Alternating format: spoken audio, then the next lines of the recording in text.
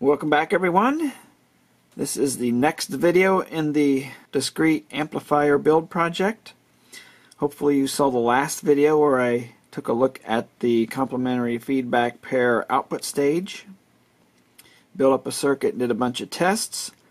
So now I'm going to take that circuit and convert it to this, which is known as an emitter follower output stage using this Darlington configuration. This really performs as an emitter follower stage, but they don't normally call it that. So I tore down that amplifier output stage from the last video and getting ready to build it up. So if you compare these, you can see the differences with the Darlington configuration and the CFP configuration. These discharge resistors, or speed up resistors, whatever you want to call them, you notice it's just one resistor here.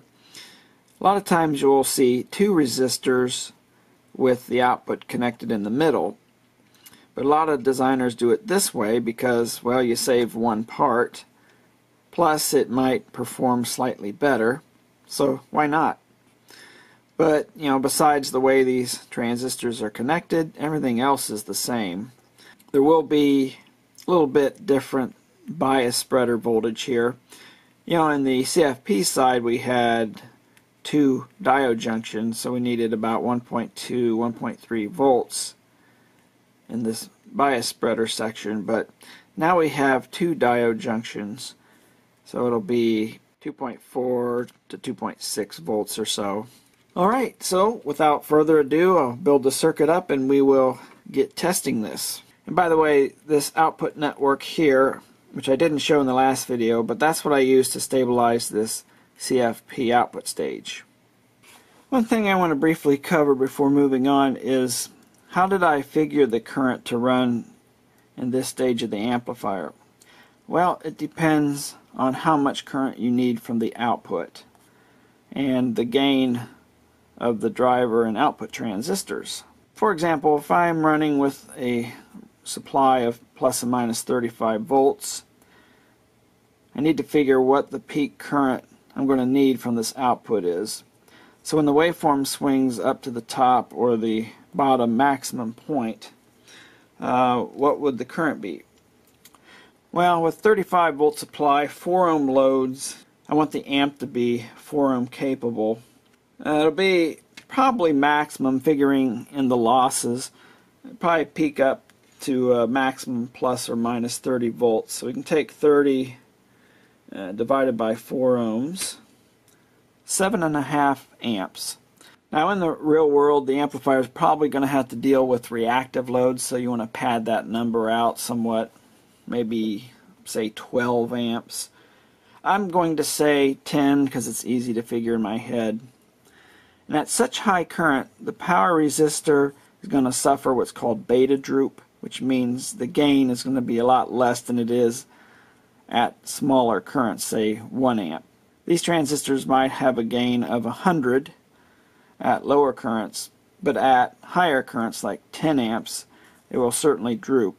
You know, some transistors will droop down to a gain of 10 or less at higher currents. These transistors are pretty good. They don't droop very low. I'd have to look at the data sheet, but I think the higher grade ones, the higher gain rated ones, only droop to about a gain of 50. These are pretty good audio transistors. That's why I'm using them. I also have to look at the gain of the driver, keeping in mind that this speed up or discharge resistor, whatever you want to call it, does steal some of the current that would normally flow into the base of the output. So you have to consider that when calculating the gain. So yeah, under a high current condition, we'll figure we have a gain of 1,000. So using a current of 10 amps and a gain of 1,000 to make it easier to calculate, you come out with 10 milliamps. So I chose these resistors with the voltage that I'm using, plus or minus 10 volts. There's about 10 milliamps. Now, the biasing network here does take away some of the voltage drop, so we're only running about 9 milliamps. However, since I'm only running this circuit at plus or minus 10 volts, I'm never going to put any more than about 2 amps into the output. So this is way more than necessary. But it does help me set up this biasing, because in the actual circuit it will be running around 10 milliamps or so. So I want to have the resistances and everything with this biasing circuit set up. And here is the circuit set up. Looks pretty much the same as it does with the CFP stage. You know, just flipping those transistors around, I pretty much had to tear it down and start again because the positions of everything shifted. But hey, when I hooked it up and turned it on, it worked right off the bat. I didn't have any screw-ups. And it's been sitting here idling. You know, we're at plus minus 10 volts, and when I turned it on, it was drawing 40 milliamps, which means the output's biased at 30, because about 10 is going into the, you know, front end of the circuit. Another thing I should mention is you can run additional current in this part of the circuit, you know, a lot more than you'd need. The output's only going to take what it needs. It's just that you don't want to go too high, because that can mean more distortion. You know, when you're running excessive current, the devices that have to deal with that current have to dissipate more heat, and you can have higher distortion. But in my case, I want to keep this circuit as similar as possible that I did with the CFP stage for comparison, so I'll run with that. Okay, let's fire up the scope and test it out. Okay, putting in a 1 kilohertz sine wave. I crank it up. You can see we're clipping. Now that's not the amplifier clipping, that is the preamp clipping. Keep in mind that these emitter follower stages have no voltage gain. So whatever voltage you put in, you're going to get slightly less out. So I can kind of throw sort of a hard edge, like a square wave edge. Yeah, it's not true square wave, of course, but you can see how that affects the amplifier. And the nice thing is no oscillation at all. I think the CFP, we were getting some oscillation when I, you know, hit it with this sharp edge here on the negative rail. So it's already looking more stable. Next, I'm going to put a capacitor across the output. We'll start with this 1 nanofarad. Just plug it in across the output. Just like before, we're getting the beard on the bottom side fuzzy. So I will keep trying other capacitors. Next is a 103 10 nanofarad. Let's plug that in across the output. And we're getting some crazy, let's see, yeah, that's just aliasing on the oscilloscope. You don't see it here, but we are getting topside oscillation now. Let's see what happens if I go higher still. Next is a 104, a 100 nanofarad. That is interesting. It's not oscillating anymore. I really should be checking doing this as well, making it handle the hard edge. It's stable now.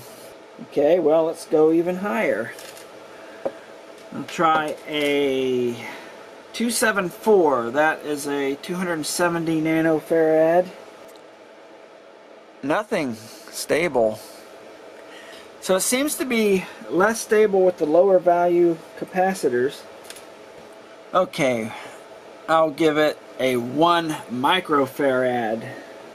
See how it deals with that. Well, we killed it. I just disconnected the scope. Okay, we're back again. And, well, still no oscillations. So that's interesting. If you remember with the CFP, when I went higher and higher with the capacitance, it just got more unstable. But with this, the lower value capacitance it was oscillating, but as I increased in value it became stable. So that's pretty interesting. So now I'm going to put on the Buchero cell on the output, which consists of a 10 ohm resistor in series with a 0.22 nanofarad capacitor. Okay, I'll start with the 1 nanofarad capacitor. Plug that guy in. And now, no oscillation. Let's move up to the 10 nanofarad. Looking good. Keep in mind, just like in the previous video, I do have a 4 ohm load across the amplifier. It's important to do this test with the amplifier loaded, because you want the output stage conducting a lot of current when you do this. Okay, this is the 100 nano, and it's still stable. Next is the 270 nano.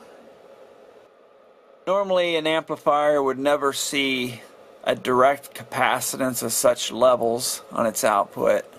Now this thing is still rocking it stable. Okay, we'll go for broke with the 1 microfarad capacitor. Of course, before it was still stable with this, but no difference, still stable. Okay, well, with the emitter follower, I didn't have to resort to using the coil to make it stable.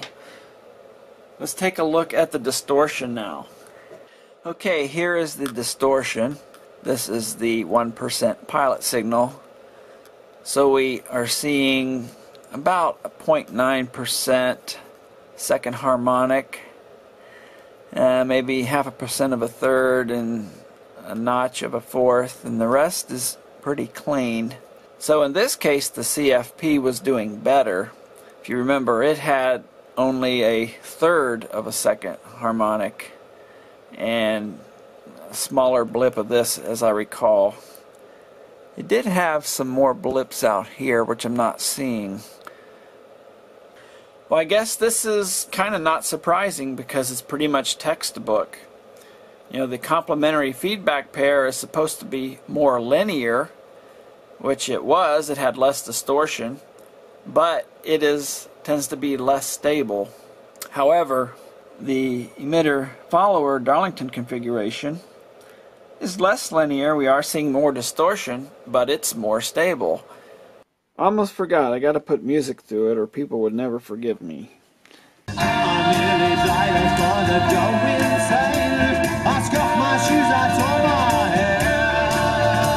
And when she looked upon me, I forgot my name. Then she said, "Hey baby, you are there." That was from a Canadian group called the Pulpers. The album was The Magic People from 1967. Skip Prokop, who is no longer with us, went on to start the band Lighthouse. A lot of Canadians should know that group.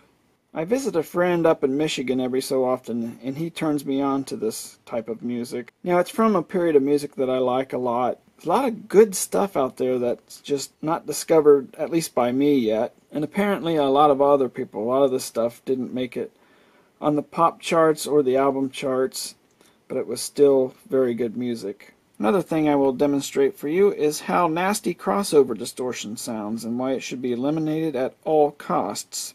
It splatters harmonics all over the spectrum and it sounds like crap. So I have this YouTube safe music that I can play here, and I'll start it out and then I'll turn down the bias so that the output transistors are not conducting for the full cycle of the waveform. Here we go.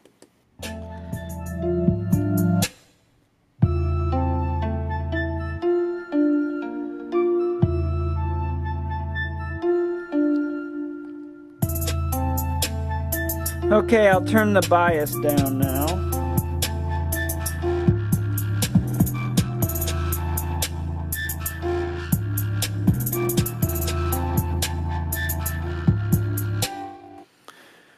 Yeah, that's pretty nasty. I heard intermodulation effects. I heard the crackling of the sound. It was awful. So yeah, that's why we bias up our output stages and eliminate that as much as we can. You can see here only those resistors at the front of the output stage are conducting. The outputs are not conducting at all. Well, that's pretty much it, but I do want to leave you with a few thoughts before I close. Now, as far as thermal stability and biasing, I did set all that up. I didn't shoot it in this segment of the video. It's pretty much the same as the last. I will say that thermal tracking is very good. When I fired this thing up cold, the output was about 30 milliamps, and it still is. It says 40 because you have to remember that some current is flowing, about 9 milliamps is flowing in the front end of this output stage, so you have to subtract that off the total. So anyway, thermal stability is pretty good. When I hooked this up, I made sure this biasing transistor was touching the heatsink. Obviously it's not bolted on with thermal grease or anything, but pretty happy with that. I did change the resistor value here and made this adjustment a little less touchy. 3.3K and a 2K potentiometer. So is this the be-all end-all test of emitter follower versus complementary feedback pair? No, not by a long shot. There's a lot more tests that can be done. It might be better to test this at higher currents where you can run into more of an issue, but I really can't do that on the socket boards. I need a actual solder up a circuit, which, you know, it's more time consuming to do all that thing. I just wanted to test these two types of output stage topologies under the same condition, so you know, this is what I used. It certainly can get a lot more deeper into how these two output stages compare to one another. So what am I going to use? Well, pretty much from the very beginning I was leaning towards emitter follower.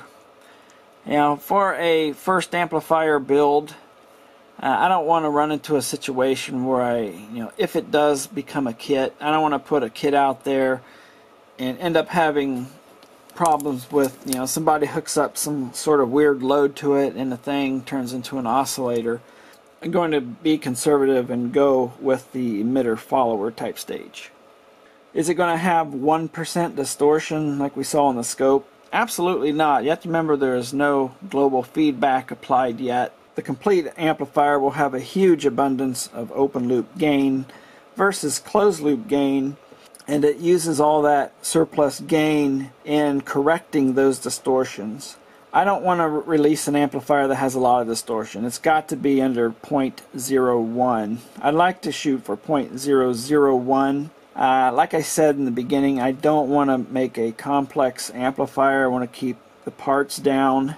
It'll certainly be more complex than some amplifiers that are out there, but it's not going to be one of these amplifiers that have 20-some transistors in it. Kind of shooting for the middle of the road.